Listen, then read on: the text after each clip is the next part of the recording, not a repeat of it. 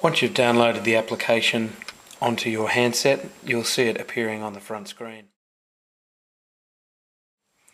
Now before you use the keyboard, you need to pair the two together just via your handset's normal Bluetooth pairing procedure. Once you've done that, click into the Fabric keyboard icon.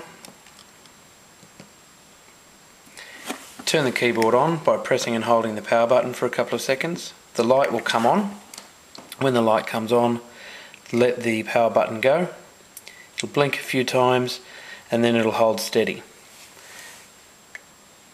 When it's holding steady, you're ready to connect. Just hit the track wheel and that will automatically connect. First procedure to do is calibration. You'll only need to do this once. That basically lines up the keys of the Fabric keyboard. Very simple 4-step, 4 keystroke procedure, and once you've done that, you are ready to go.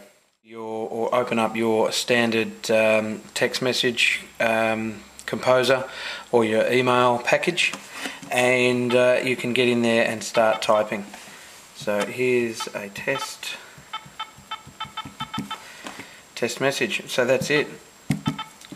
Once you've downloaded the application, paired it via Bluetooth, you're ready to type. Then once you've finished your typing, it's a good idea to just go into disconnect.